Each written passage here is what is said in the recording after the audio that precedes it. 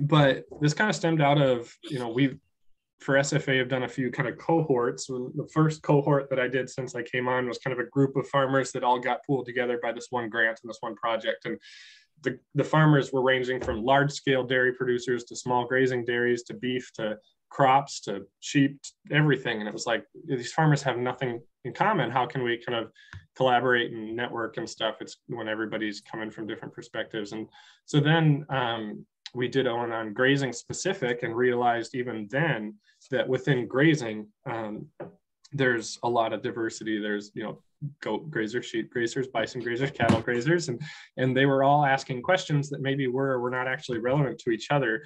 And so we tried to get even more specific, and that's kind of where this 5-week livestock species came out of that, and also the recognition that most of the events in the work was based around grazing beef cattle of some sort of beef stockers, cow calf, something like that. And there's not that much of a focus on some of the other pasture-based livestock species. And so that's kind of where this has come from as well. So we've done a 5-week series. We're on week 4 with goat production. If you've missed the last 3, they, I believe, are all, and if they're not already all online, they will be available online here soon on our Sustainable Farming Association's YouTube channel. We've done the first one was on pastured hogs, then pastured sheep, and last week was pastured bison. So this week is obviously goat production, and next week is pastured chickens. So be sure to tune in for that one if you are interested in raising pastured chickens on your place. If you missed kind of our very early conversation here, I'm excited about goats because of the potential to utilize land bases that otherwise are kind of underutilized, specifically woods, and but also just in general as grazing animals. But we've got 2 awesome guests, Cherrie Nolden and Jake from Goat Dispatch, who are going to be sharing their kind of 2 unique business models using goats for grazing both their own lands and also as a service. Is kind of a great clearing and clearing business. So really excited for that. If you guys have questions, go ahead and put them in the chat right as soon as you have them, just so we don't forget them. If they're relevant to one very specific talk, I may try and jump in and ask it. I may just leave it for later anyway, so we make sure we keep moving. And if they're relevant to what both presenters may have, I'll for sure leave it to the end just so we can have both people answer them at the end. But throw them in the chat right away so you don't forget, and then we'll get to them at the end. And also that way we make sure we get through both presentations and by 7:30, which and then people can hop off at any time after that if they want, or stick around for questions. So with that, I'll turn it over to you, Cherrie. And thanks so much for being here, everybody, and we'll get started. All right, thanks for having me, and thanks for your interest in this topic, and all of the attendees also your interest in this topic. It's logical now with the prices of goats as high as they are, but like everybody else, I don't expect those prices to stay high. So what I'm presenting here is my approach to raising goats, taking advantage of their unique position or their unique ability to convert woody invasive vegetation into meat and other products for us. So let me see if I can share my screen here.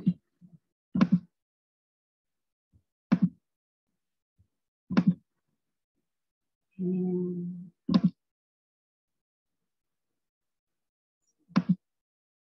can you see that? Can everybody hear me okay? All right, I can't see the chat, so I won't be able to respond to stuff in the chat that comes up as you type it in as you have questions. But I'm both a farmer and a graduate student. My bachelor's degree was wildlife ecology. My master's degree was agroecology, and I'm working on a PhD in animal and dairy sciences, all from the University of Wisconsin-Madison. And our farm is in Dodgeville, Wisconsin, which is southwest Wisconsin.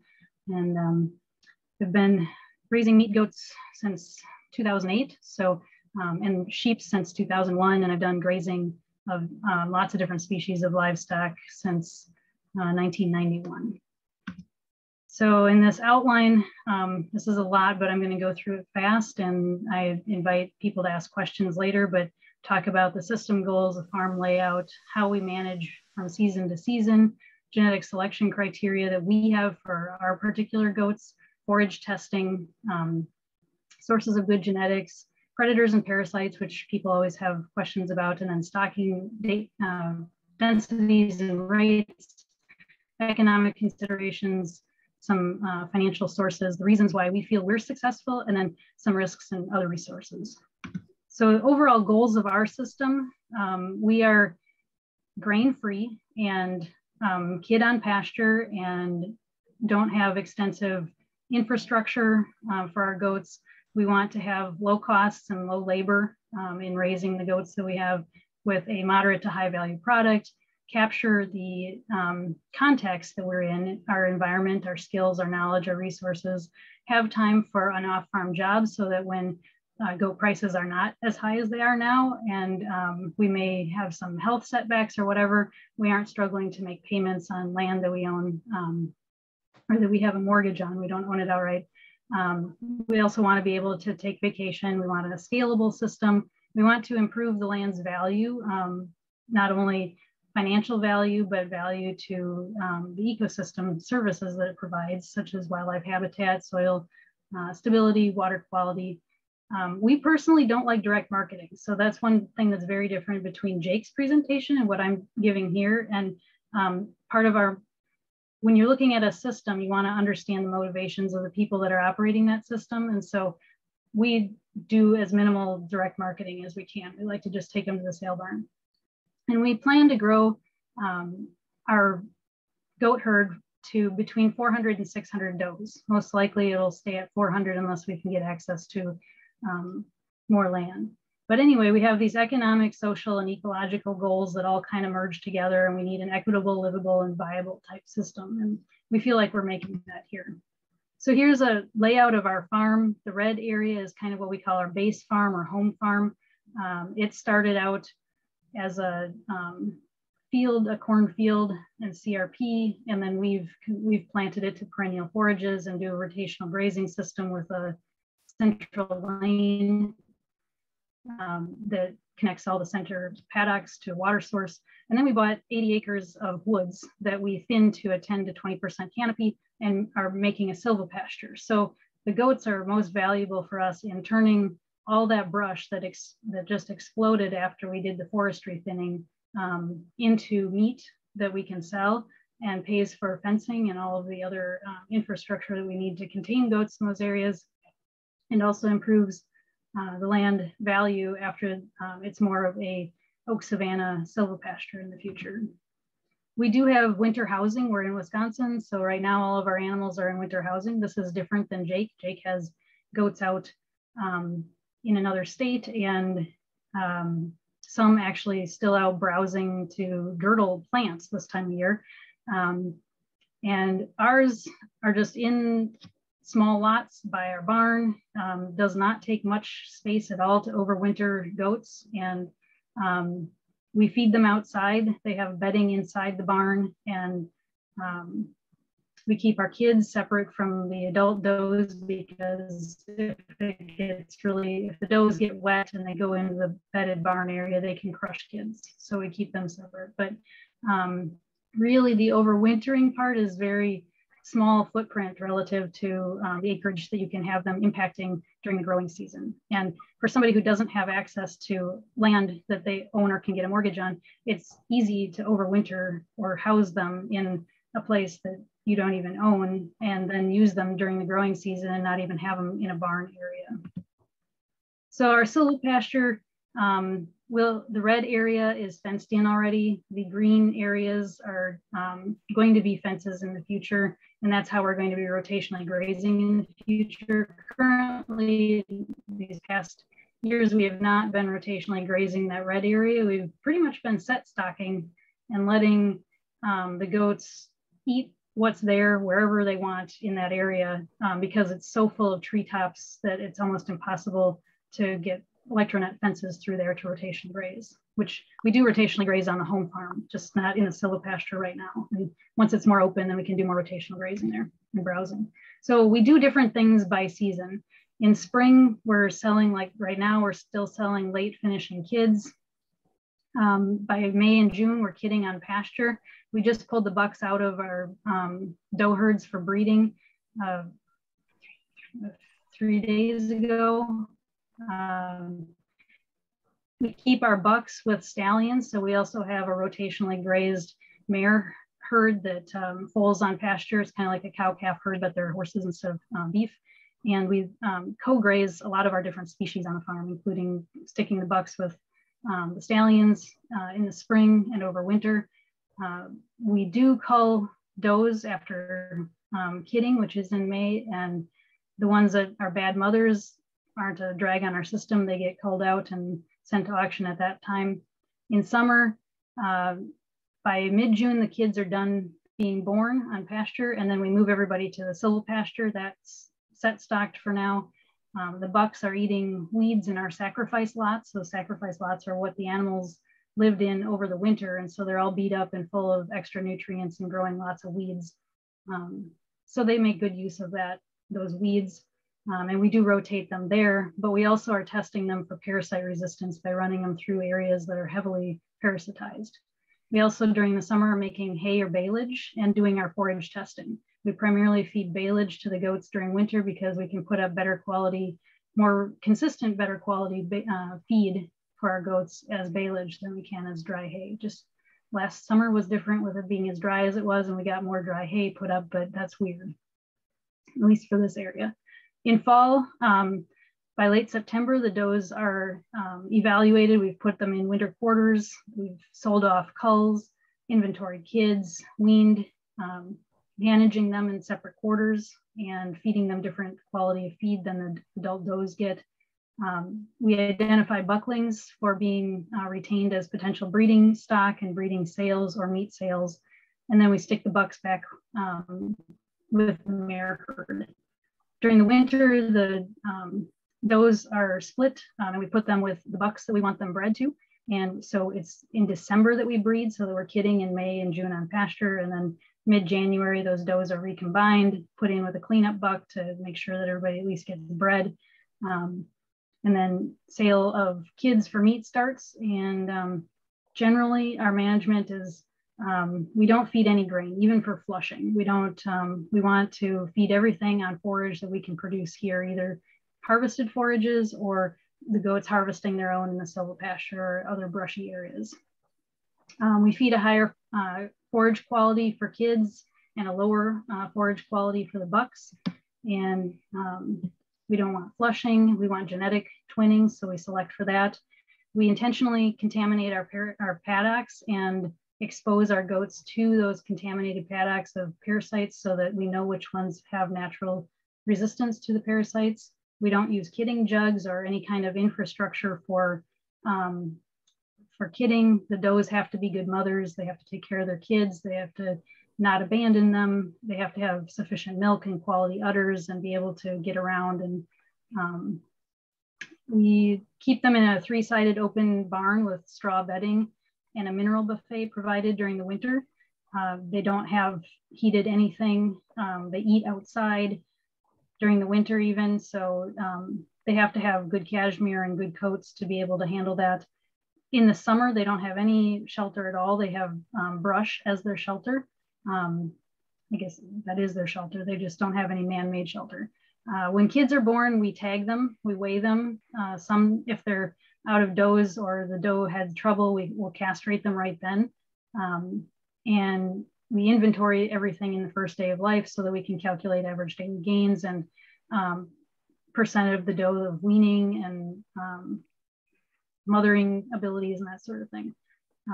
We can do fecal counts, FAMACHA, body condition scoring, udder quality, mothering ability, health issues, and all that recorded by ear tag. All of our does have their scrapey ear tags, and we use those. And then if we have culls, we always have culls. So the culls are fed up on high quality forage. They're treated for whatever ailments they have. If they need to be dewormed, they're dumping parasites in a sacrifice lot instead of on our good pasture to avoid all those resistant parasites being dumped out there, and then they're sold for meat. We won't sell anything that we wouldn't keep ourselves for breeding. So in spring, move this here. We have the kidding and the sacrifice paddock vegetation. We do have sheep too, so we rotationally use our sheep and our lawn to mow our lawn for us. So we minimize actual mowing with a lawn mower, and kidding in the brush and culling those that are not so great. There we go. Summer, this is the type of vegetation that the does are in on the left. So they're in dense, very diverse vegetation of all the woody and undergrowth species that explode when light hits the ground after thinning a forest canopy. On the right is the buck herd and our rams that live with our mare herd on pasture, and they get rotated around together. And all these groups have livestock guardian dogs with them too. And we're doing our forage testing at that time. So one thing that we do look at is the average daily gain that our goats are able to accomplish. And for my master's degree, I studied using goats for brush control at the Yellowstone Lake Wildlife Area in Blanchardville, Wisconsin. And we had 3 different herds of goats that were used for that. And they were all owned by different people. Our herd was one of them. But as you can see here, there's a variety of different average daily gain in pounds per day of these various classes of goats. So the first class here is kids, and the B or K is boar or Kiko, and M is myotonic.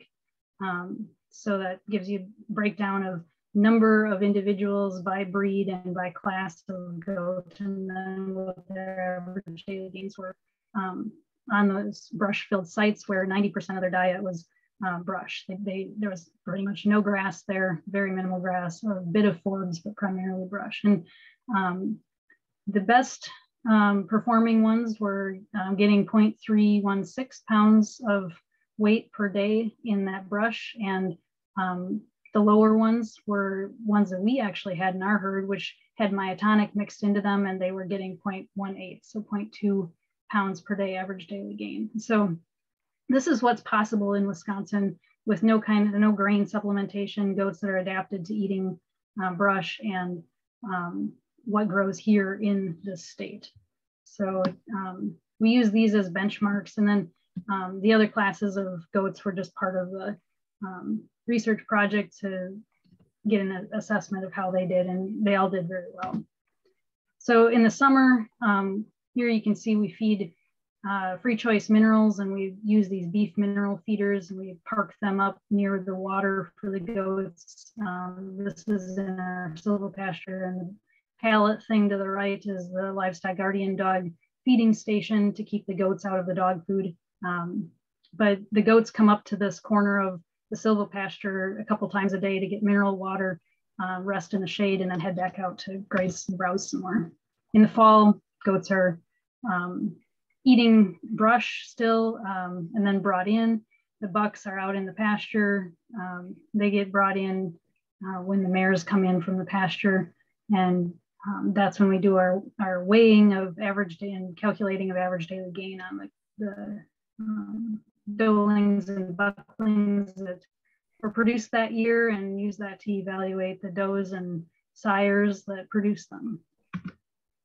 In the fall, I got a SARE grant to study portable livestock shelters. So I built hoop houses on boat trailers, $150 used boat trailers with a hoop house on them, and silage plastic over the top of the stock panels that make the hoop. And that works great for goat shelters, and it can be hauled down the highway. So those are very portable and don't require a lot of money or having expensive infrastructure, and can be moved between properties very easily.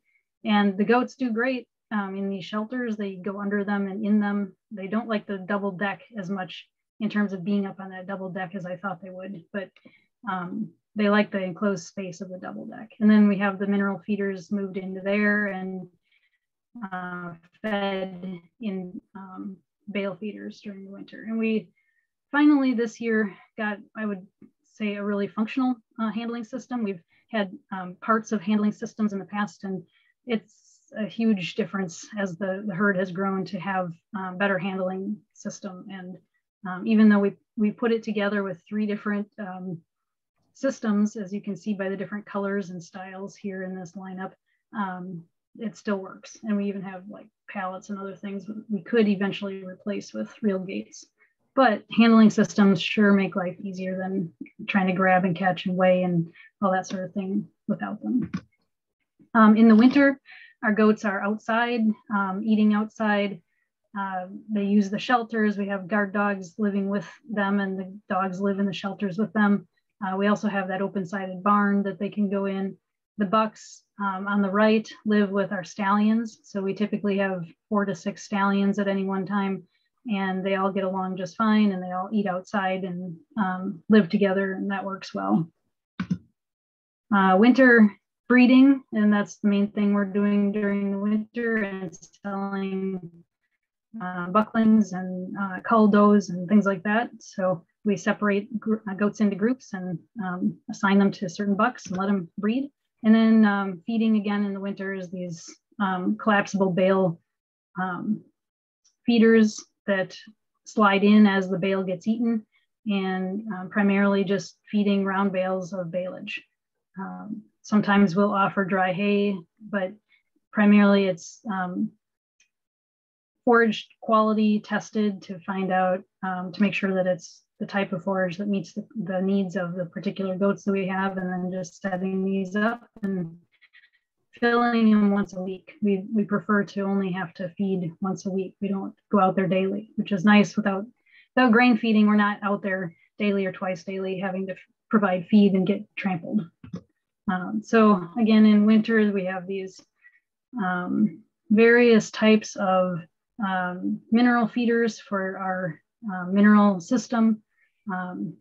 With about 250 goats, it's about $700 worth of mineral that we go through every year. And that's in the second year, it was half the amount that they went through in the first year with the cafeteria styles. So they definitely got mineralized and haven't been eating near as much in the second year. But this system has worked really well for all of our livestock, horses, goats, sheep. We can all keep them together and have the same mineral source.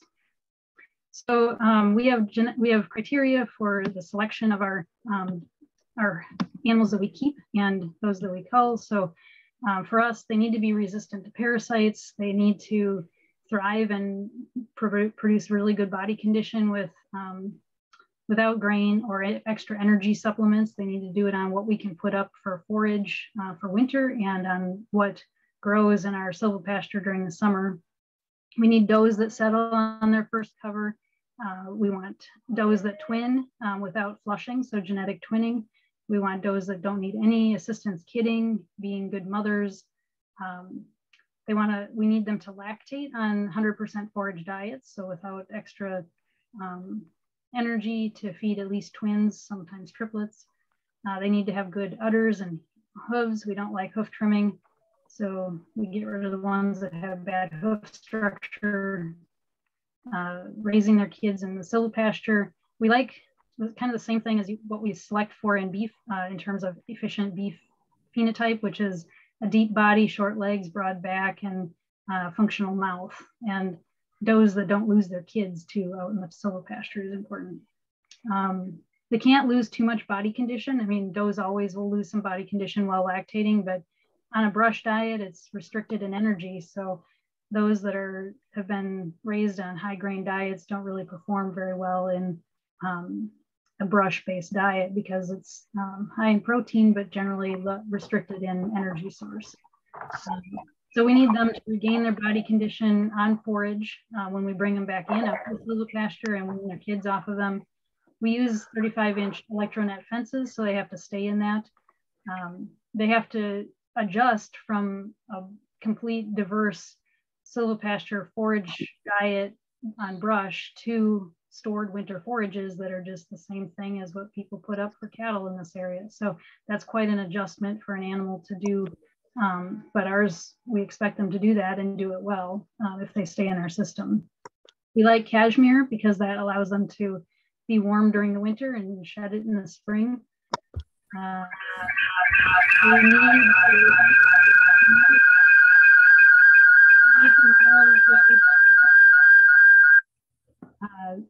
And do it on their own. They need to be able, if they have a health issue and there's minerals available to fix that, they need to be able to do that on their own. And they've done that. They need to also pass their good traits onto their offspring. It's amazing how many times we've had what I've considered really good goats, but they just don't produce good offspring. And so we get rid of those. And they need to have kids that are marketable at 6 to 10 months, but ideally even at 4 months ready to go. We're getting that now. They also need to be not aggressive with humans and not high strung. We need to stay in our fences and be manageable, not jump out of our handling systems when we're trying to put them through the systems. So part of this that I don't see a lot of other goat folks doing is forage testing. And that's so important to know when you're selecting for goats that are more metabolically efficient. You have to know what you're feeding them to understand what the best ones in the herd are able to process versus the lowest quality ones in the herd. And by doing forage testing and getting a complete analysis that includes relative forage quality, the RFQ, instead of just relative forage feed value, RFV, which is the more common reported metric for most forage analyses. Use the RFQ, that's what we do. And this chart is adapted from Dr. Undersander at UW-Madison, who designed this RFQ metric for forage quality. And different classes of different types of livestock are in this chart showing different forage qualities for meeting their needs. Now, we have goats and horses that are outside of what you would see in this chart, but that's because we've selected them for that, or they're just naturally very metabolically efficient animals. For us, our meat does over winter do really well on 150 RFQ. The kids get around 170 RFQ. The bucks need lower quality, so 100 to 130 RFQ. To put that in context, when you have dairy goats, they need much higher quality if you're just doing forage-based diets. So 160 to 180 up to 230, 250 RFQ if you can get that, if you're trying to have dairy goats without any kind of grain in their diet. So to test what your herd needs, you look at what your goats are performing on. Are they keeping weight? If they're keeping weight on no grain and whatever forage you're feeding, test that forage and find out what the RFQ is, and use that as your benchmark for buying more hay in the future, more forage in the future. And also use that to determine what you want to feed to your herd. So if you have a dairy herd and they require really expensive 200 plus RFQ forage to keep them in good body condition, and you want to move to something that costs less and is more available to buy, select the individuals that are actually fat on that level of forage quality and start feeding them a lower forage quality and see what as low as you can go while they still maintain good body condition and health. So that's what we do with our herd for selecting metabolically efficient goats. So where to get good genetics for goats? There's lots of farms out there that have similar selection criteria as what we have. You generally want goats that have not been babied, and stuff that has been multiple generations in the same environment that you live in is more likely to be adapted to your farm and those same growing conditions than something from a long distance. That being said, I've gotten some really great goats from Kansas, and I've struggled more with getting goats from eastern states, which I didn't think would work. I thought it would be the opposite. I thought the eastern goats would be better adapted for Wisconsin than the central state goats, but it might just be the system that they were raised in. But we've bought goats from all over the country. So generally, if you're wanting to have a low input system where you're just feeding what grows in the landscape, you don't want to buy goats from places that have been using high grain inputs, or places that have been babying the goats with lots of feed and lots of interventions to keep them healthy and alive. And you also want goats that maintain good body condition and aren't programmed to just pump all of their energy into milk production, which is what most commercial dairy goats have. You can raise dairy goats on forage alone, but you probably have to supplement them if they're in a brushy situation with a high energy content grass and have more high quality forage over winter. And so within your herd, you can have individuals that are not exactly what you want. You can baby them a little bit and breed them to something that has better traits, and breed up and select individuals along the way that meet your criteria. And often buying goats is just kind of a, you never know what you're going to get, and you never know which ones are going to work out. We don't have any papered goats anymore. I have a whole binder of papers that doesn't mean anything anymore, because we cull too hard, and so we don't register anything, and we keep everything just that will perform, and we don't care what its pedigree is, other than we pay attention to who's bred to who for ensuring that we aren't doing too close a line breeding or inbreeding to avoid inbreeding depression. And generally bringing in a good buck is better than trying to buy a huge group of good does, because you're going to be selecting individuals within your herd, and the does are more likely to have adaptation issues than just one good buck that is brought into your system. So predators, we'll talk about predators. There's ways to avoid predators, including fencing, livestock guardian dogs, donkeys or llamas, hunting, trapping. We have woven wire around our perimeter of our silvopasture, and kids, like you can see here, can get their heads stuck in that, and that's just waiting for a coyote to come along and eat the goat stuck in the fence. We use electrified netting in our rotational grazing pasture, which is what you see here in the upper right. And then fladry is used to keep wolves away. It works for a little while. It doesn't work against coyotes, as you can see in this picture. But coyotes are deterred by something that's been in the environment for less than 2 weeks. That's different. So if you move your fences every 2 weeks, coyotes are going to stay away. Here's portable electrified netting. For our goats, as long as it's about 3.5 kilovolts or more, they respect that, and we can push them to eat all the vegetation within 7 feet to the ground and 6 inches from the ground.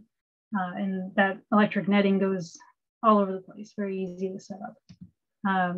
Here's a picture of setting it up and various fencing array systems. So with 7 fences, you can enclose with 2 paddocks that can be leapfrogged a 0.62 or 5/8 acre area with 164 foot fences. And that can easily in Wisconsin contain 40 to 50 goats per paddock for 2 to 5 days for them to defoliate what's in there. And it takes about 1 to 2 hours to set up. There's also, you can easily set those same things up with a 5 fence system, that contains 10 to 12 goats per paddock, and it only takes 2 to 5 days for them to defoliate that with that number in that area of 0.15 acres, and a half hour to an hour to set that up. We prefer to use livestock guardian dogs for predator control. Even though our fences are not left in place for longer than 2 weeks, and coyotes are our primary predator, there are other predators like aerial predators that can be a problem, so we don't mess around. We just keep dogs with everything, and that works well for us. We've had donkeys, and I've managed a herd with a llama in the past, and as you can see, the donkey in this picture is obese because donkeys managed with goats, to manage the quality of forage that the goats need, it's going to be too high a quality of forage for the donkeys, so the donkeys may get fat. Llamas are better in terms of matching the forage quality, but both species can be more challenging and a bit unpredictable. There are dogs too that can be a problem, but most good dogs will work. Hunting and trapping is an option too. I'm a certified hunter and trapper with the Wisconsin DNR, and we don't trap or shoot coyotes around us because a stable predator population around our farm keeps young coyotes and young naive animals from being a problem for our livestock. The older ones that are trained to our livestock and our perimeters are much better. And also, if you reduce coyote populations, as is shown in this graph, they just respond with larger litters. So it's an unending need to be reducing the population as the coyotes are reproducing. So we don't bother with that. Pasture parasite levels is always a question people have. Well, if I rotationally graze and do a good job of grazing management, how often till I can rotate back into that paddock? Well, in Wisconsin, we have barber pole worms that survive over winter, and there will be plenty of parasites that even within one grazing season, unless you hay the ground or otherwise dry it out, there's going to be contamination in a paddock that you grazed earlier that year. So all of the rotational grazing stuff that we want to do, the things will help with parasite management, but they're not a way to avoid parasites on pasture. People are always asking about stocking rates and stocking density. So how many goats per acre for the entire season, or how many goats in a particular area for a short period of time. And so the stocking rate is the whole season view. So normally these data are from various projects I've done research on, or studies like in West Virginia or Oklahoma that have reported the number of goats per acre for the entire season that are placed in those areas.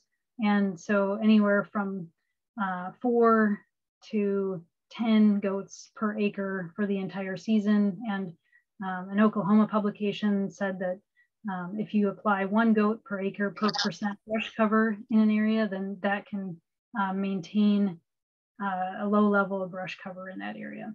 For our farm, in our silvopasture in 2021, we had 6.7 goats in that set stock silvopasture, 30 acres, and it's the second year of goat browsing out there. So it's not quite, it wasn't quite as dense as has been in the first year of browsing, but the area supported without any supplemental feed 6.7 goats per acre. So that's just a kind of a base number. And then stocking density is different than stocking rate. Density is referring to the instantaneous number of goats that you have in an area. So those little rotational grazing paddocks I showed before with very small acreage and 10 to 12 goats or 20 some goats, that would be your instantaneous or your stocking density. And so we've had 90 goats per acre, 70 goats per acre, 20 goats per acre, just looking at different stocking densities and impacts on vegetation. And generally we just leave them there until we've seen that they've accomplished the amount of vegetation removal that we want, and then we move them to the next paddock. People will also talk about animal unit equivalents, and that's based on the metabolisms of the different classes of goats. So lactating does are going to have a higher metabolic need. They're going to need to consume more feed, more forage value than a wether or a buck. And kids are even higher than lactating does, and open does are in between all of those. And so we can relate that to using those percentages of body weight and dry matter intake consumed daily. We can relate any ground that the USDA has identified as certain stocking rates of cattle. We can relate that back to goats and use that as a benchmark for starting with the stocking rate that we need to put out there of goats. This is typical what we see in applying goats for brush control. So these pictures are at the Yellowstone Lake Wildlife Area with my herd down there, a 1.5 acre paddock with 110 goats. After 3 days, they had eaten everything green from about 3 to 6 inches above the ground to 7 feet above the ground. So this is the impact that the goats can have in just one flash through an area. And that's a fairly large number of goats in a small area for a few days. But it was overall not a very high stocking rate for the entire property. So some economic considerations. We look at, for figuring out enterprise budgets and what we're wanting to do with our properties or our time, our interests, what are the sale prices that we can get for the things that we're producing, and what does it cost to produce those? So we have feed costs, we have equipment. There's you can have really extensive equipment with goats, or you can have very minimal or anything in between. So it all depends on what you want to do, what you're comfortable with, what you're physically able to do. So part of what Jake is going to be talking about is setting up paddocks in rough terrain on other people's land and browsing goats through those areas. And that takes it's quite a physical job. And whereas set stocking and having a perimeter fence that the animals stay in all summer is much less physical, other than whoever sets up that fence in the first place. Generally, electric can be provided by solar or battery power or wind power. We use batteries in remote locations. We haven't used a solar array yet, but that would be the next thing that we would do. You need to buy, for the winter, we typically buy straw for bedding. So that's one of the things that we purchase that we don't raise ourselves.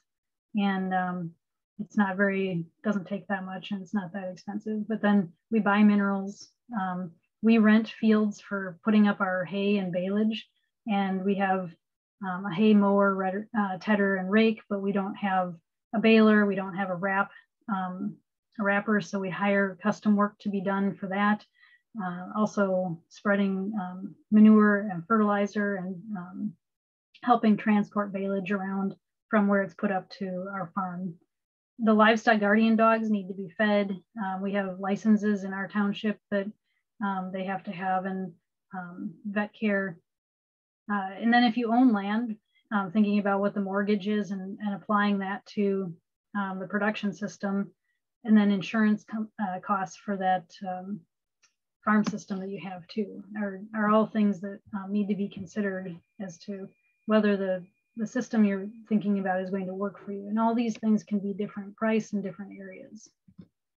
So to show some examples of our particular area, we have December from 2017 December sales slip and a December 2018 sales slip. And this shows some variations in prices. So D kid is what's considered a dairy kid, and generally dairy kids get lower prices than boar or boar cross kids. And so the AVG is the average weight of the goats that were in that lot that day. And then the price is per 100 pounds. And so if you just move the decimal place over to the left 2 points, it's like $2.60 a pound for a 57 pound crossbred kid. And there were 20 head of those crossbred kids in that particular shipment. And so that was an average of $132 per kid, whereas the December 2018 sales slip a year later, different size, slightly different size kids and different prices, ended up with almost double the number of kids and like half the price. So those kids could have been different body condition. It could have been just the sales day. It could have been both. But these prices can be highly variable. And so we have to, when our planning for a system that is going to be profitable and risk aversion, we need to think about what the lows and the highs are that we can expect in these kind of systems. So if we apply those those sale prices of those kids to what it looks like in our silvopasture system on our farm. If we have a 139-day grazing season, which is May 15th to October 1st, the kids are born at 8 pounds in May. By the Christmas sale, which is when a lot of goat kids are sold, they are 50 pounds. And it's 240 days to get to the Christmas sale from when they were born. They need to gain 42 pounds. And so on an average daily gain basis, that's 0.3 pounds per day of average daily gain as the target to get one of those two sale prices per kid. And for us in our silvopasture, we can host 6.7 goats per acre. So 1.5 of every 3 goats that are out in the silvopasture are kids. So you have your doe and you have 2 kids. And so we only have half of those goats that are available for sale. So in terms of dollars per silvopasture acre per year of gross income, certainly not net, we could have a range from $300 an acre to $400 an acre based on those sale prices. And so I have some stats from 2022 herd here, also the days on baleage being 226. We had 172% kidding rate, which means one doe would produce 1.72 kids per kidding. Ideally, it would be 200%, so it'd be 2 kids per doe. But there's always does that have singles, there's some does that have triplets, and we're always culling out the does that have singles and keeping more of the ones that twin and trying to make sure that the ones that, if they have triplets, that they raise them all, or those get, the ones that can't raise them all get culled.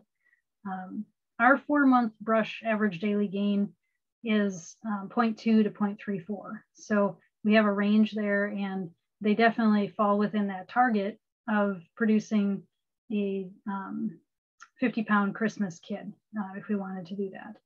And like I said before, we can put 6.7 goats per acre.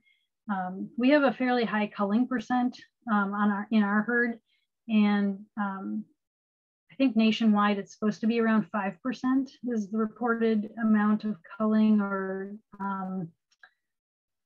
losses that goat producers will report. But for us, we're pretty rigorous in what we select for, and we will readily cull out 23% of our herd every year to ensure that the ones that we keep are meeting our needs. It makes us grow slower, our herd grow slower, but it's more profitable. And then we figure from all of our particular costs, it's about $20 per doe per month to maintain her. Here's another example of some sales slips from our herd. The June 2021 sales slip showed some cull does that we took to auction, and they were fairly large size goats, but really not great body condition. They got really good prices in June of 2021. So $223 on average per cull doe. But then contrast that to September 2018 when we took a bunch of cull does to auction too.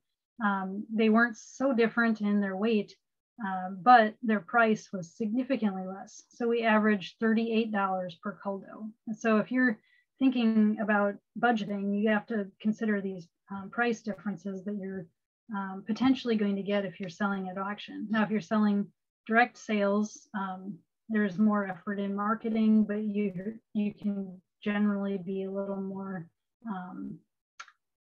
set in the prices that you're going to get. And another sales slip, this is the one that we just got back from yesterday's sale. We're getting $4.40 to $4.55, $4.55 per pound for crossbred bucklings that were 50 to 65 pounds. And so the average per head income from those goats in our grain-free system, it was $238. That's the highest we've ever gotten for any kind of goats that we've sold. And I don't know how long this is going to last, but I'm not budgeting on it. I'm budgeting on much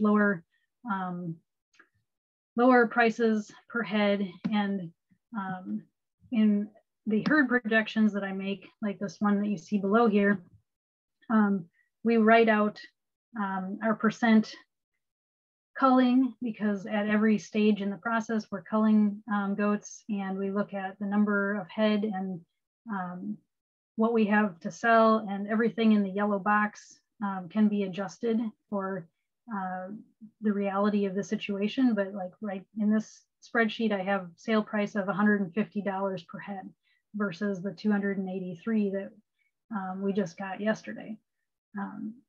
So all of these can be modified, and anybody who has a herd that they want to grow, they can apply their own numbers based on the prior year's data to determine what they need to do in terms of growing their herd to the size that they want. And if you see here, we are not, right now, we keep pretty much any doeling that to be added to the herd to grow our herd to 400 does, 400 mature does that are reproducing. And we aren't there yet, but because we're retaining all those does and only selling bucklings and selling some cull does and some cull bucks and things like that along the way, we aren't making huge amounts of money every year. But once 2026 comes around and the herd has grown to close to 400 adult does, then we'll be making quite a bit per year,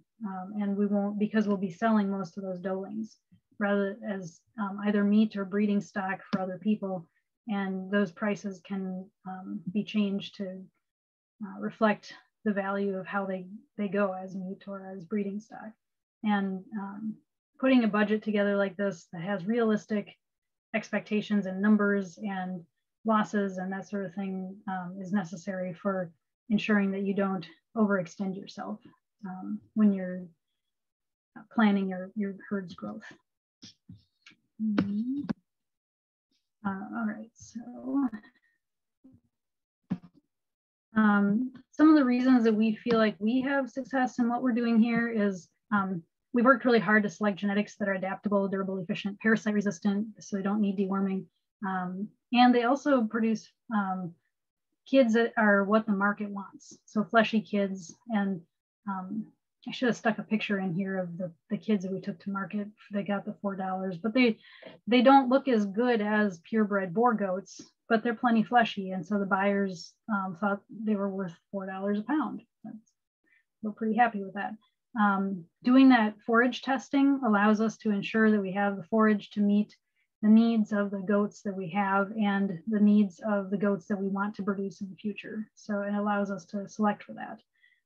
Having forage diversity provides a huge amount of benefit to animals, especially when they're out in the silvopasture during the summer. They're eating a big diversity of plants. Also, our hay ground, we intentionally plant a lot of different species of forages in our hay ground, and then we harvest that as either hay or baleage and feed that over winter. So it's not just orchard grass or just alfalfa in what we're feeding our goats over winter. That diversity makes a big difference. We try to minimize stress, even though there's the reality of stress of living in Wisconsin and negative whatever for most of the winter, crunchy snow and frozen toes. But other stresses like keeping the animals out of ammonia. So keeping them out of barns that are full of ammonia, where you're going to get pneumonia issues in animals that are exposed to a lot of ammonia. Also matching the seasons to the critical periods of the animal's production system. So goats have a higher need for energy when they're lactating, and right after they give birth, shortly after that, they're going to have a peak lactation, and that is when they need to have the best quality forage. So we match that lactation peak with spring growth of pasture. So in May and June, the goats are out on pasture giving birth and eating really high quality food, and then they're moved into the silvopasture for the summer once the kids are between 15 days and 30 days old. We also cull hard. We graze and browse in a managed way and with intentional exposure to parasites or intentional avoidance of parasites, depending on what we're doing with the particular goats. When we grow the herd, we want to recognize health issues and avoid individuals that have health issues. We also have to be successful at managing those health conditions in an economically viable manner. So sometimes learning some of the skills rather than having the veterinarian come out to do everything with your goats is a way to be successful, and that's what we do. The mineral and vitamin buffet we feel has been very important for our success. As we're getting older, having good handling equipment, sorting equipment is really nice. We used to just grab goats and pull them where we needed them to go, and our bodies just can't do that anymore. You also have to be knowledgeable enough to try something unique, which is what we've been doing here and what we're trying to help other people do and avoid the pitfalls that we've had. And having good credit so that you can afford, if you have a bad year, to not lose everything. Working to pay bills off, keeping a job that ensures that you can pay all your bills is really important. Hey, Cherrie, just as we get into this next slide and stuff here, we're pushing up on 7 o'clock, and I want to make sure we have time for both Jake and questions and stuff. So, sorry. So this is fantastic information. Almost done here. So cool. There are definitely some risks, and like here, one of my goats in a thunderstorm, a branch came down on an oak tree, and they were clustered under the oak, and this one was in the wrong place, got crushed. Things like this happen, but also these prices are really high right now. We don't know exactly why, other than fires out in Australia reducing supply that's normally shipped into this country. But most of the time, these goats are not eaten by the majority of Americans. So that has a direct marketing limitation and value-added limitation. Even though we could do organic certification, we're not, because there's no premium for it. If there was a premium for organic goat, we'd be certified. There is a learning curve to being successful with goats, and a lot of beef farmers or sheep farmers really don't like goats because they think they're too hard or whatever. So to do that learning curve in a low risk manner, start small. Don't just go buy a big herd of goats, and you could lose a lot of them really fast that way. And then marketing at the right times is important, and having the good body condition that is needed. So some resources. There's a bunch of Facebook groups out there if you want to find goats that are like what we produce. Hiregoats.com has all of the targeted grazing and goat contractor businesses located on their page, and they all have goats that have similar selection pressures as the herd that we have. Society for Range Management has this targeted grazing book, which is really good. I would encourage everybody to get that. The American Sheep Industry is part of what produced that. And then Building a Sustainable Business book is really good. The Goat Rancher magazine, and our friends here with all of their amazing resources on their website for SFA Minnesota. Some references for you for the presentation, and then any questions, I'm happy to answer them at the end of this talk or later as you come to them. And that's my email and phone number. Yeah. Oh, there's a bunch of questions, so we'll definitely have, hopefully you got time later. That was fantastic, lots of good information.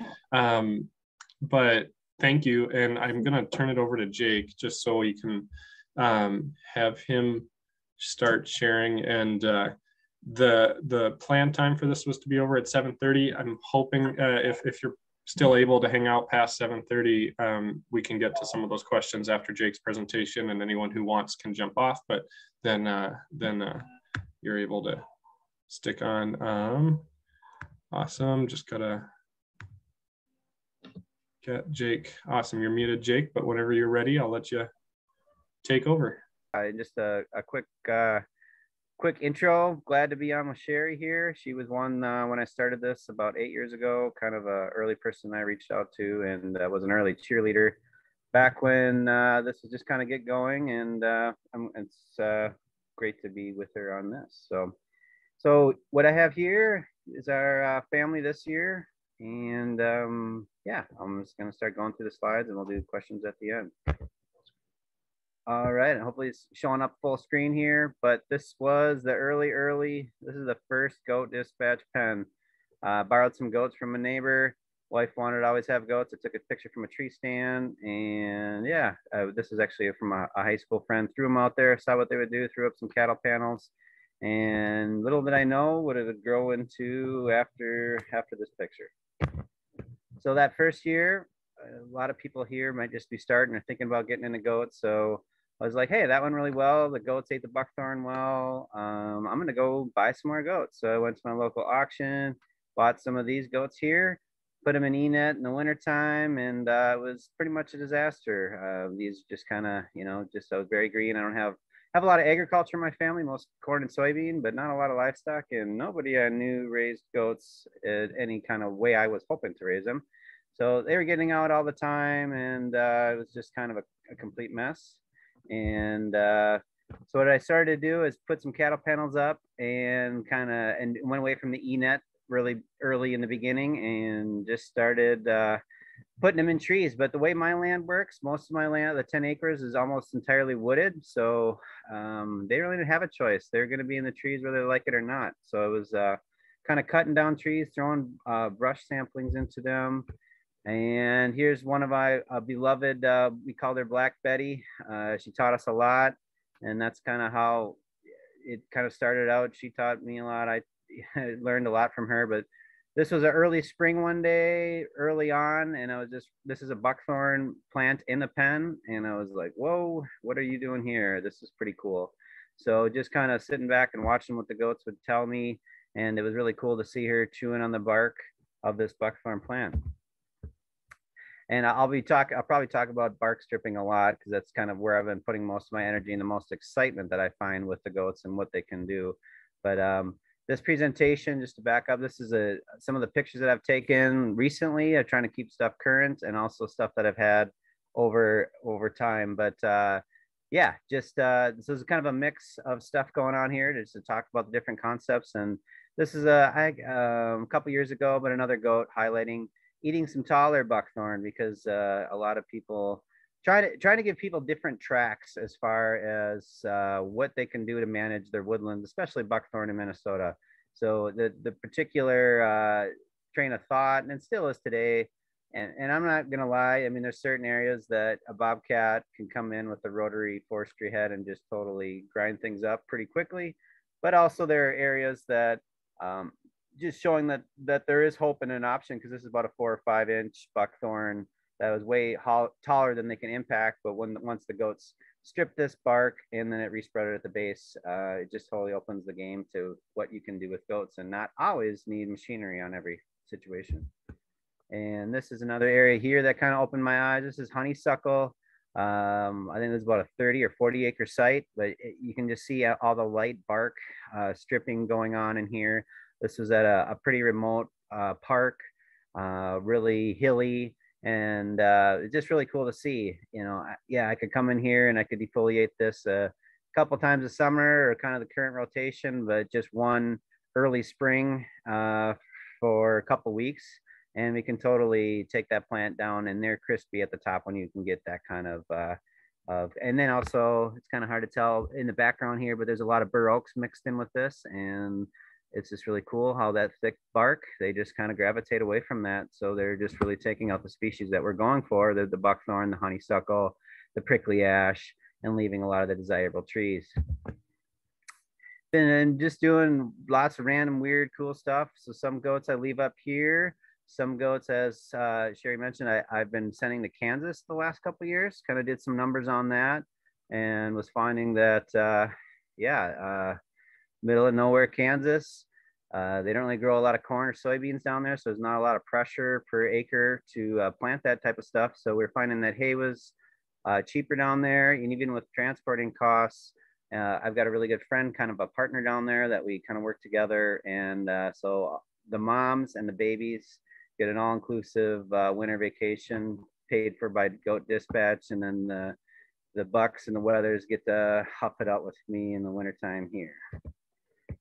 Here's another area that kind of proud of. This is what, a couple years ago, about a 230-acre pen that we we fenced in.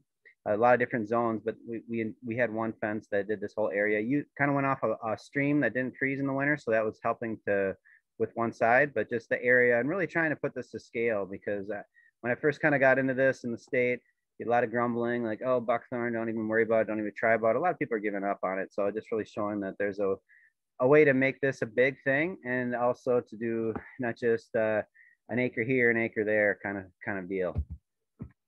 Here's me doing a little bit of experimenting out in the wintertime, kind of keeping the goats in good shape and moving them around from different zone to zone. I use border collie dogs to move them kind of around. This is kind of crossing a Arctic tundra soybean field.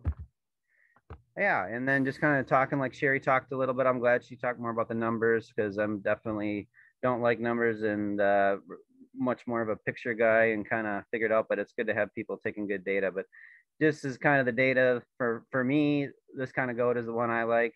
This was back when we had the polar vortex a couple years ago, but just going out on, even having access to different shelter opportunities, yet this goat's still cool, just chilling outside, and you can see the frost build up inside the hair, and still, I'm gonna say that they're happy, but also that they're not dying, I guess, at that, regard. And then just kind of wait, and they really know how to catch that early morning sun and try to heat themselves up.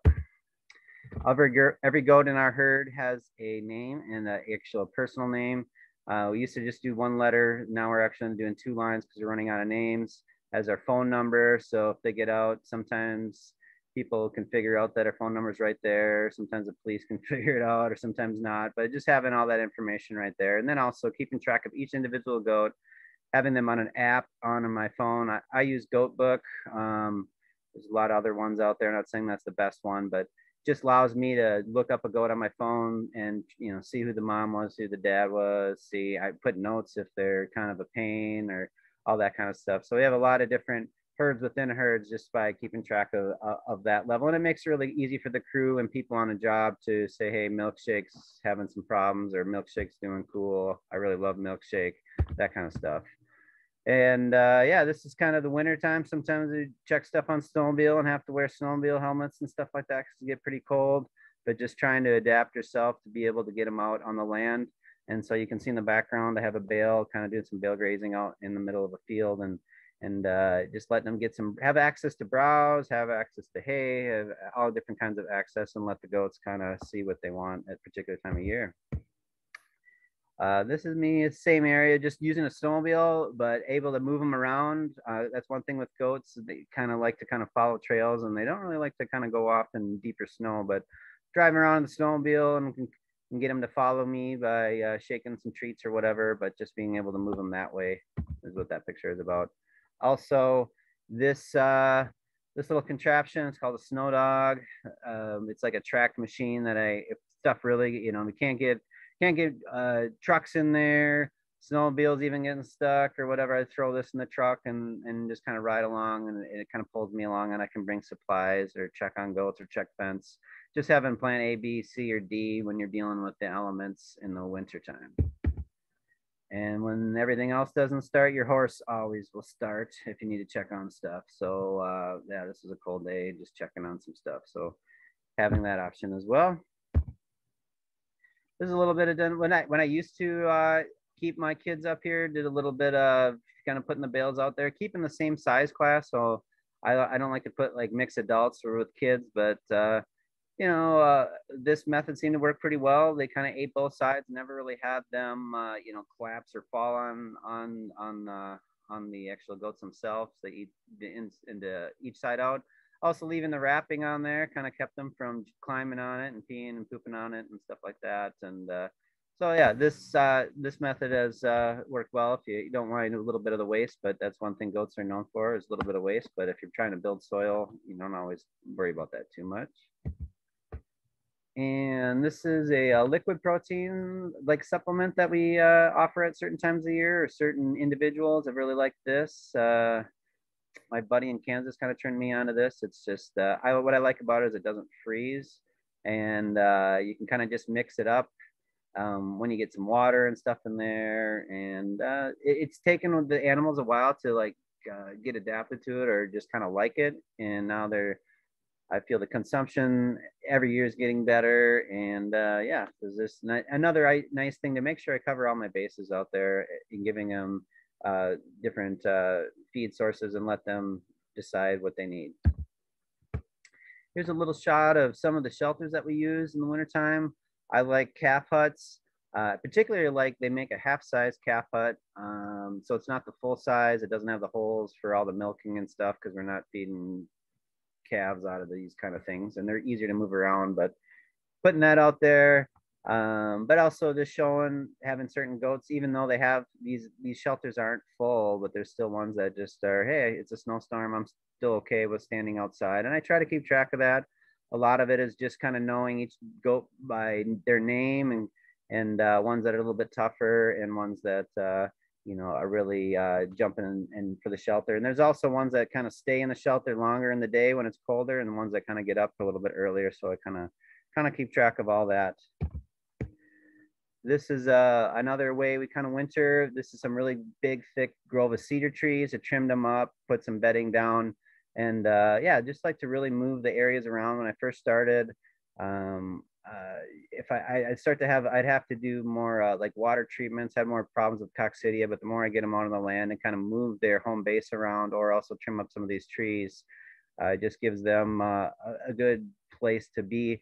And on bigger sites, I like to kind of follow their lead because they know where to be. When the sun, they find a place that's out of the prevailing winds, that catches some morning sun, and just try to play off of that. So like this was a spot that they kept bedding down. I'm like, okay, I'll limit up. I'll give you a little extra love when it's super cold here, below zero, give them a little bedding and kind of work off of that. And this is that same site, just kind of, and while they're working on that, again, stripping more bark. And this had a trout stream that never froze all winter long on the bottom of the hill. That was one thing I just kind of wanted to talk about. Just giving them different options. And despite having, I think I was on this project for 4 years, and they had this open water access on the bottom of the slope the whole time.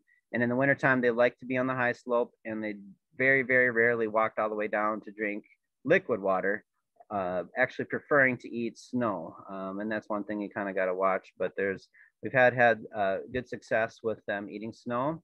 Don't talk about that on Facebook too much. You get a lot of groups coming at you or whatever, but just got to watch it. The one time you do want to watch it is like this period when you're coming out of spring or going into fall, when there is no snow yet, things are freezing. So this is an area where I chip some holes and some ice so they can still get water. But just something to consider. And again, I would say just everyone go home and throw your animals out on snow. Like definitely kind of watch them and see if they're eating and see how they're doing in their condition. And certain goats like ours that have been used to being on the land can probably handle that a little bit more versus other type of goats that maybe be babied or used to a heated water or something like that.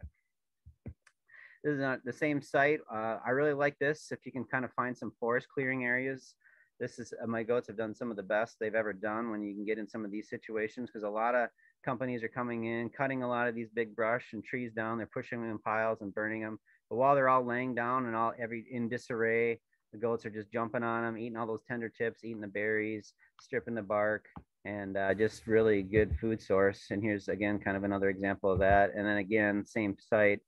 All these trees kind of falling over, and they're just going, they eat all the tender tips off, and then they kind of go for the tender bark while they're moving around. And it's just really good food. And, I figured, hey, why not and use this on your property or your, wherever if you're getting goats in your backyard, and this is the technique I use on my site, on my own property, is cut a few trees down, let them eat the tender tips, let them eat the bark, let them open it up. And then you can go in there with the chainsaw and then cut out the bigger pieces. Say if you want firewood. What I do is I don't burn firewood. I just call my neighbors who burn firewood, and they're more than happy to come over because, my woods is already opened up.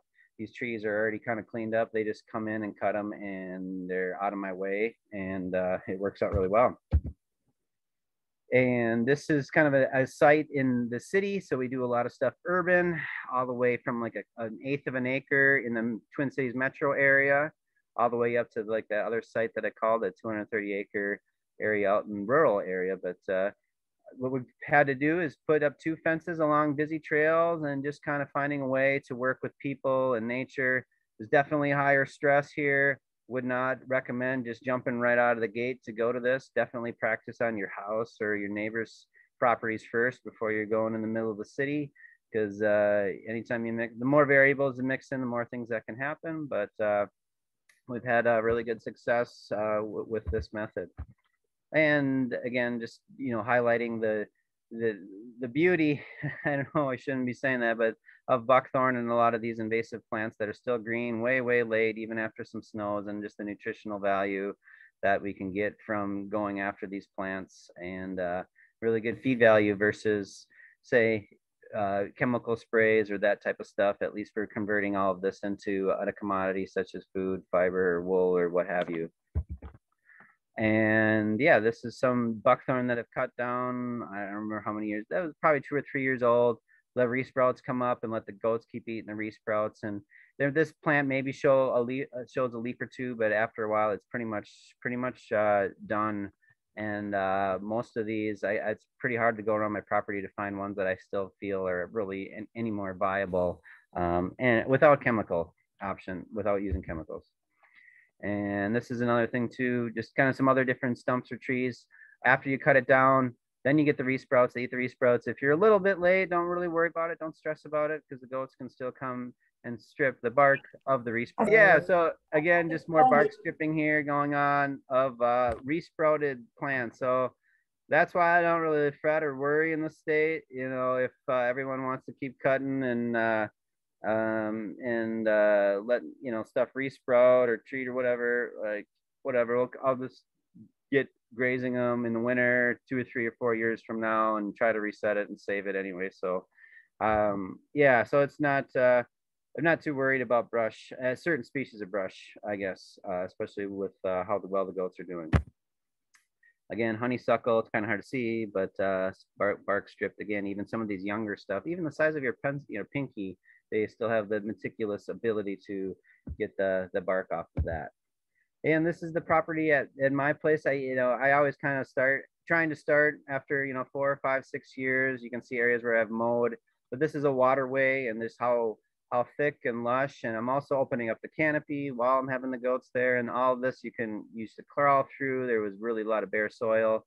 But kind of keeping my trails maintained in my main areas just to really make it easily to fence, but also just really showing that all the different diversity and stuff that we're starting to get to grow, and trying to highlight that more, because I don't really feel like myself and a lot of other goat companies can talk about what the end result is. Everyone's kind of thinking the 1 year or 2 year or whatnot, and what to kind of expect. But kind of feel like I've seen the other side, and I feel like I'm on that side of it, and kind of sharing that now. But we're about 8 years in, one of the first companies to start up kind of in the state. So we're just still collecting data, and we're just still curious to see kind of how things, but we're finally getting enough time under our belt and our research to be able to start saying some pretty cool stuff. Yeah, this is my son out there this summer. This is kind of an example of how I kind of do a lighter treatment now. So when you get further along, get the buckthorn, you start getting some good stuff. I don't take everything to the ground, just have them eat the upper brush, kind of stop, because they have a lot of good forbs and sedges and stuff that I leave and release, and then let the goats move on. So I find my treatments have been much lighter as I go. And then also on my own property, not actually always grazing in the summer. There's times where I don't even graze my property in the summertime. If it's mostly brush, I'll just do it in the wintertime when everything's dormant under the snow, especially when I get some high value species. And there's some just beautifulness of goats eating more buckthorn. I can never get enough of watching these types of pictures. So sorry, I probably put a little too many of these in here. Here's another good shot that I like. Just 1 year, prickly ash. In the wintertime, they stripped all the bark of that. That was a taller one. They couldn't reach to the top of that. But then the next year, you see all the stuff that came up underneath. There's all that new light availability. I don't even need to knock it down. It's going to fall down naturally. But just how easy and how much more forage production was able to be created by having these animals out in the cool season. Up steep slopes, definitely goats are starting to work at more elm trees too. And elms, some people love them, some people hate them, but they're just, you know, they don't eat every one of them. They kind of start from smaller diameter to larger. So it's just good to kind of thin out. And once you see the other side of letting light in and all the stuff that can grow, it's much more easier to cut down trees. More options of that. More buckthorn. Siberian elm, this is another beautiful a pairing that we found that goats really do well in that. Black locust bark. These are some aspen type trees. Again, Siberian elm. Siberian elm after the next year after being stripped, that tall one. Cedar trees. Yeah, I've done some experiment kind of going out on crop fields and stuff, and I do a little bit of this, and I've had them on some crop residue, corn, soybean, and whatnot. But in the grazing business, I'm not really getting paid for this, so don't really do too much of this much anymore. But still, that they have the ability to do that if you have this type of land around your property or neighbor's property, and work in waterways and kind of fence lines along some of these fields, and learning how to move them up and down the road and call your sheriff and figure out if this is even legal to do, which I guess it is. And we've had some sheriff escorts to move them across roads. Buckthorn, we've done some research. Maybe we'll talk about that a little bit later, but University of Minnesota coming out, they really love the berries, and we found that they destroy a big high amount of the seeds and the berries from the buckthorn itself. Garlic mustard, I love this plant, getting on this in the spring, really trying to get more land managers thinking about this. So this is one of the first forbs that we get, and we do a ton of acreage of garlic mustard, and I really see the goats really flourish on this plant, and would like to see more of that. Here's again, this kind of hard, big Siberian elm field. As far as you can see in every direction, they're stripping all the bark of those, and just totally changes the game in my opinion. Doing some other research with other groups. This is testing goats on different cover crops and trying to see if maybe there's some diseases that are being transmitted for food crops. So trying to always have the herd available for scientific research. This is just a job where they have a remote control brush eliminator and letting that go in front and let the goats kind of behind, but just doing some hybrid stuff where there is some machinery, there is some goats, and just kind of some hybrid approaches. Christmas trees, Lowe's, another company's been good to bring those out, and we feed those out to the goats in the past, and that's been really good. And just an extra food source for them in the cool season. Starting to do more of this. Northern Minnesota, I'm doing more island work. Some of my naughtiest goats get banned to the northern islands of Minnesota because throw them on islands. They don't like to swim, they're not jumping or not getting out, but they still do good work. So I've been experimenting the last couple of years on more of northern climate types of plants, and it's kind of been fun. As long as you move the boat fast and you don't like stop, they don't pee or poop in there, and they just jump right off, and I use a herding dog and chases them right back in the boat. And then when I'm out there, I caught this 50.5-inch muskie, which was pretty cool. So just trying to find different ways or reasons to get goats out on the land. So having a lot of fun with it.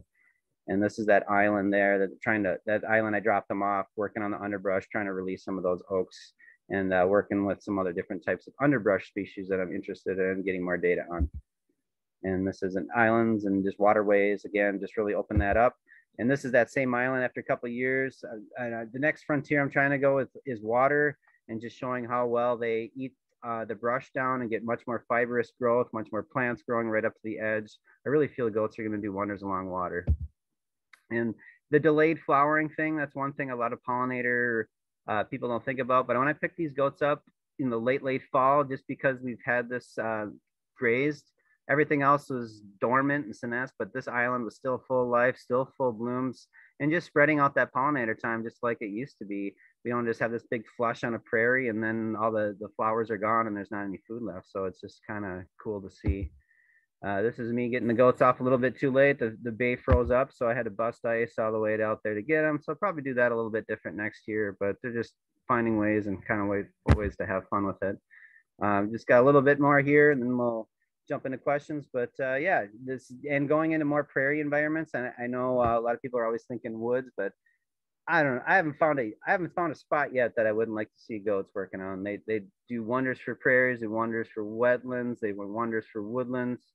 Um, Goats are just excellent and wonderful in every way. And just seeing what you get naturally. These are some of the plants that are coming up. This used to be a pretty goldenrod heavy field, but just a couple years of maintenance and working on that, kind of get more diversity, and also being able to work on a lot of the brush while they're working on the brush. And then, yeah, some of the other spots in the woods, just letting up, getting more and more good stuff to grow. This is, I try to take pictures of blue cohosh. This is a plant that's kind of a trickier one to get in a forest understory, and seeing that grow and spread naturally every year. It's like, I mean, you can come on and take all the data you want, but I mean, I just take pictures and videos. I see it spreading. I feel it looks wonderful. I'm seeing, you know, much less bare soil. And I've turned, this is kind of, it's hard to really get a before picture, but this is kind of what the woods that I'm talking about looked like before, really overchoked, big, tall stuff. And then now this is my same woods, like my kids and I are walking out looking for mushrooms. They're not tripping, we're not getting cut up. So I try to really talk to clients and stuff about, don't really get your stuck on like, hey, is a buckthorn dead or alive? This just kind of talk about, hey, being able to have all these plants come in, have this openness to it, and let the breeze through, the light through, everything's good. And just watching some of these asters coming in naturally that are just kind of, and it's just fun to see. And one thing I was just really excited about is that, you know, with having young kids, is just and like Cherrie talked about, you know, when we first started, you know, 5, 10 goats, 50, then 100, and now we've managed 500 last year, and probably going to be closer to 800 this year. Just your management style changes, your lanes. Been working with my buddy in Kansas for making different kind of shoots and stuff like that. I was pretty proud of my kids. We have a 9-year-old and a 7-year-old that were able to sort through, I don't know, looked in the paper there, about 25 goats, get all the names and roll call and run them all through themselves without me even touching them. So they're using the handling system themselves. And it's an animal that I feel safe for my kids to be working on. And just kind of in closing here, just talk about our YouTube channel that I have out there that you can find through Goat Dispatch, and some other resources that I have for the cool season or the winter rental grazing of goats. And the other project I'm working on is grazegoats.com, basically making some videos on how to graze, learn the business of grazing. Also trying to make some tracks for landowners and homeowners or land managers, just to know just different ways that you can work on land, and just try to get that information out there, and you know, speaking to groups like this on ways that we can get more goats out working on the land and all that type of stuff. So I always like to close with this. I feel like, you know, you never really change things by fighting the existing reality. To change something, build a new model that makes the existing model obsolete. So I do my fair share getting involved in restoration or Facebook groups or discussions, and just really trying to bring people out and share that there are other ways, and I feel better ways to manage some of the land around us. And yeah, so it's an exciting time to see. I felt a lot of resistance, say, starting, and now I feel, at least in Minnesota, we're starting to kind of turn the corner. We're getting more and more work with the DNR, with parks, with cities. We had a really big problem with ordinances, and ordinances not really being good for using this type of business. But now, I used to be able to figure out on my one hand, all the towns that it was legal to work with goats on, and now it's getting to the point where I can fit on one hand all the towns that I can't work in anymore. Some are more restrictive than others, but I think we're going in the right direction. Goats, as you can see, are going in the right direction for pricing, and also the usage that they can use on the land is going in the right direction. So I think we're in exciting times, and that's all I have. Awesome. Oh, that was great as well. Thanks, Jake, and thanks, Cherrie. for those of you who are still with it, it is after 7:30, so I want to respect all your time. And if you want to take off, you're welcome to. But I am going to go through a few of these questions that were asked, and Cherrie answered a bunch of them in the chat, which I appreciate, because we probably would be here another hour or more if we went through all of the questions one by one and stuff. So I'll start with a few questions here that were asked kind of specifically about Jake's talk. The first one is, how much water is needed as natural fence? Certain depth or width of waterway needed, as you started talking about using that as your island goats. Sure. Yeah, I like anything they really can't jump over easily, and also make sure there's like not a tree falling across, like if you're going along a stream. Definitely have certain goats that are pushed the limit of being able to walk in some more of the wetter areas, but as long as you make sure your herd leader, your dominant leaders of the group aren't super keen on water, you can kind of build on that. And then also when it freezes, I find goats don't like to really cross freshly frozen ice when it's slippery, but if you get a freeze and then a snow on it, then they just walk right across. Cool. Would you mind unsharing your screen just so you two kind of come to center of screen here? Jake, what was the liquid protein supplement that you use? Sorry, I'm making you multitask now. Sorry, yeah. I don't know that. I don't know how. Oh, there it is. Stop share. Yeah. Perfect. Yeah, it's called Mix 30. I have to drive to Iowa to get it.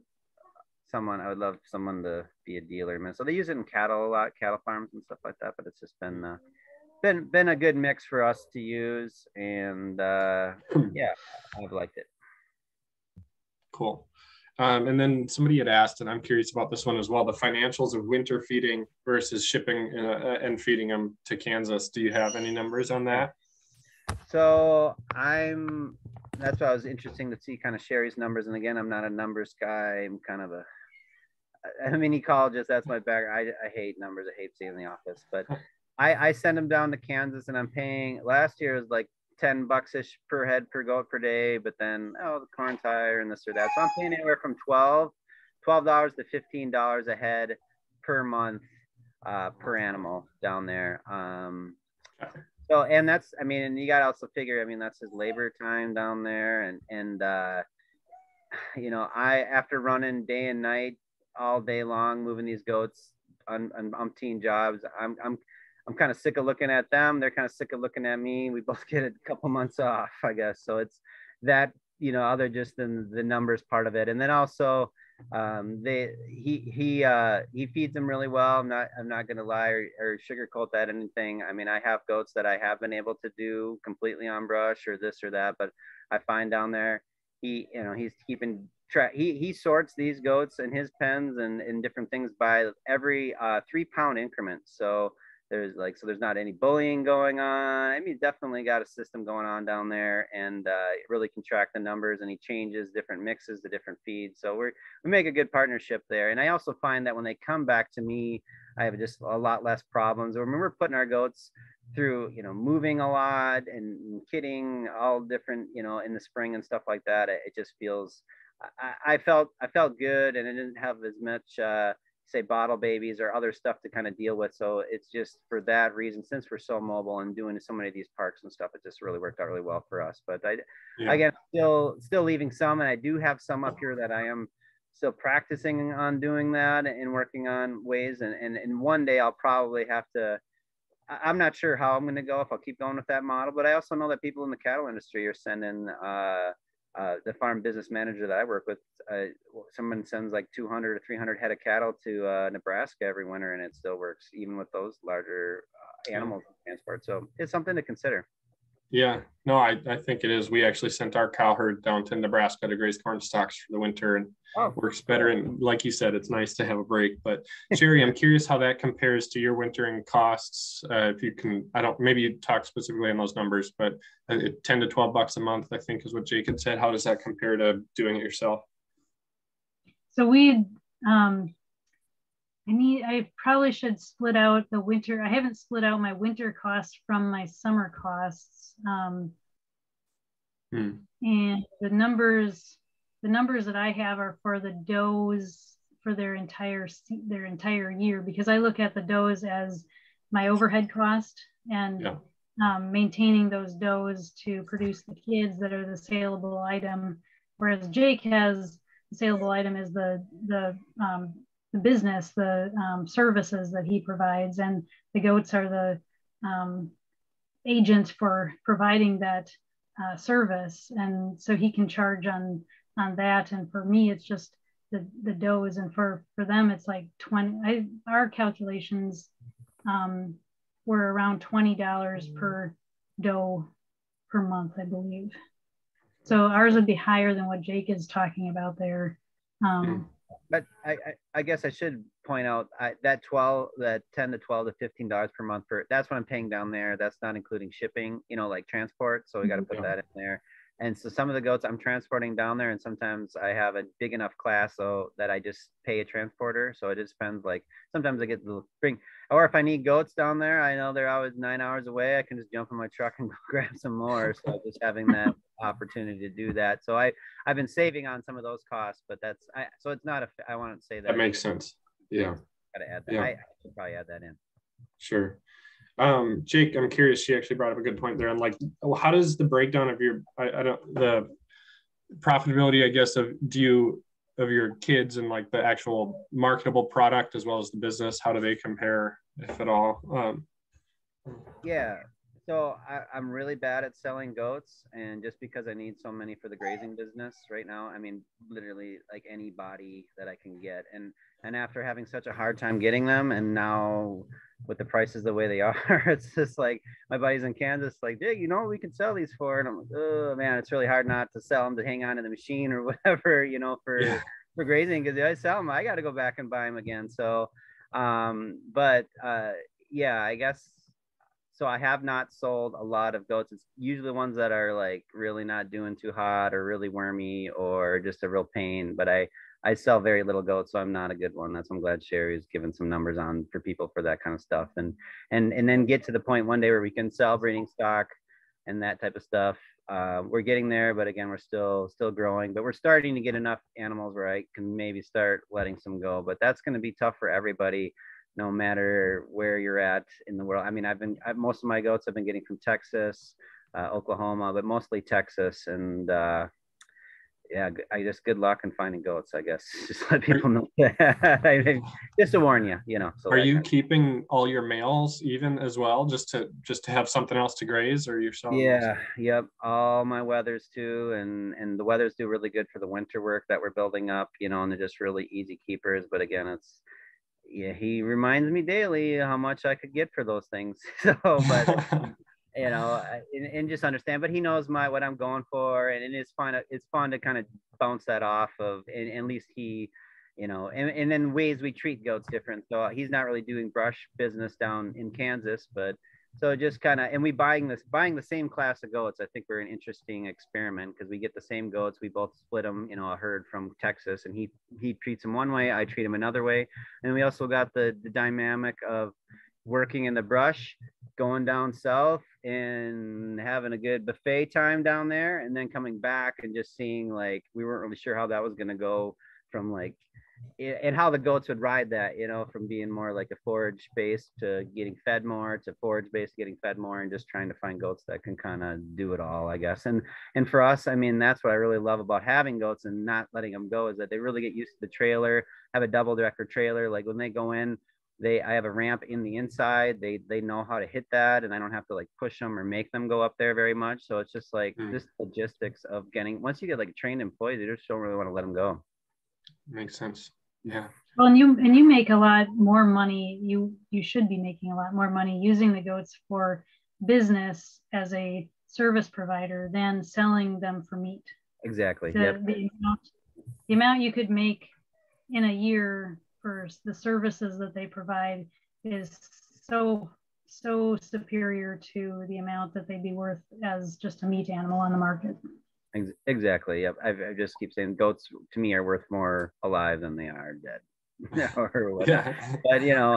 But and then letting people know that too. And that's another thing I always want to warn people is like, Hey, I mean, there's a big learning curve to this, and I think that's one thing in talking to other people that are really honest. Like, you're going to have some losses. I mean, there was some superior genetics that was selling out in Texas that we bought into, and despite bringing them to Kansas, kind of wintering them down there, then bringing them into Minnesota, we still had some pretty good percentage of losses and stuff like that. So, and they're a trickier animal to keep alive, just based on everything else. I mean, I have sheep, I have geese, I have horses, and all that kind of stuff. So I know we talk a lot about how great goats are, but just be cautious of that. Like Cherrie says, kind of start small, and yeah, just ask a lot of questions, because and people really don't like to tell how they feed them, especially people down in some of the states, like as far as they feed. I think what I'm finding is people feed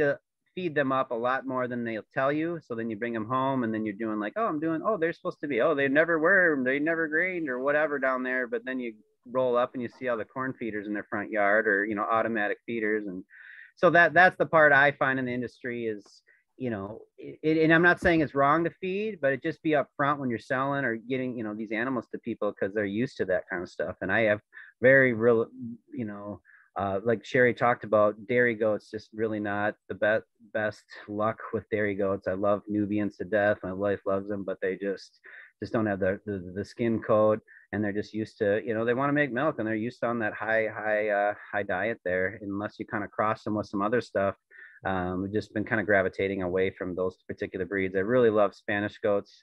I know Cherrie does a lot of Kikos. We have a lot of crosses, so I have kind of a lot of different genetics kind of going on in the herd. Cool. One question that was sent to me directly here. What should I look for in hiring a goat herd to clean up buckthorn in my various places that I maintain, and what's the cost for the service? Yeah, I guess I would just look for, experience, and kind of talk to them and see that the goat, we have that great website that Elise has here, hiregoats.com. Try to find someone close to you. Really talk to, I'm very open with our clients, what we charge and why we charge. And it's really boils down to how easy is the fence and how stressful they are to work with, so we usually go in, I charge per acre, and hire per acre the first year. I don't know them, they don't know me, make sure we work well together, and then kind of work our way down from that. I've seen prices all over the board, all the way from $150 an acre all the way to $3,000 an acre. I know that's a pretty big range, and it's really hard to tell, but I'd say anywhere from that $200 to $600 per acre is kind of an average. And it all depends on scale. Like, are we doing 100 acres out at a prairie, or are we doing 1/8 of an acre in the middle of St. Paul, Minnesota? So it's just and just kind of classify that, I guess. So I don't know if that helps you. And I think if you're starting out, definitely start small, do smaller jobs, work in the woodlands. I've been on a lot of jobs where I did a cost per acre, and I thought it was going to take 2 weeks, and ended up taking me 2 months. And so your goats are out work that whole time. So just really getting yourself calibrated to the areas that you're working in, and try not to overextend yourself. And again, practice at your house, practice on your neighbors for free, or some parks like that, and make sure that you really like it, and you like the phone calls when you're trick-or-treating with your kids and you got to run somewhere or whatever, or how much employees you want to run. We ran about 8 employees last year, and just every part of it just gets more complex, and you got to kind of find your sweet spot. I think this is a question more for Cherrie. The goats need bedding refreshed in the portable shelters, just like in a barn. Oh, that was you. No, never mind. In the winter, do goats keep their bedding clean if their shelter is inside a portable house? So is this plus a bale a good way to spread fertility on the land without needing more permanent winter housing? Sorry, I was reading your answer. You must have popped that in between when I looked at the question and asked it. But you went ahead and answered it. You can answer it out loud if you'd like to. Sure. Yeah, they do need bedding refreshed. They'll behave the same way in a barn as they do in the portable shelters.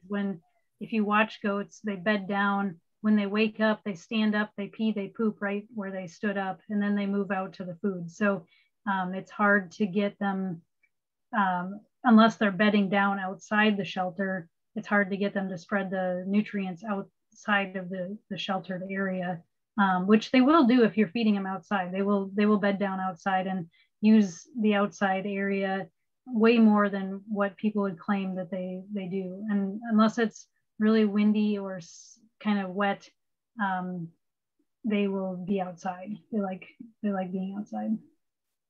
Cool.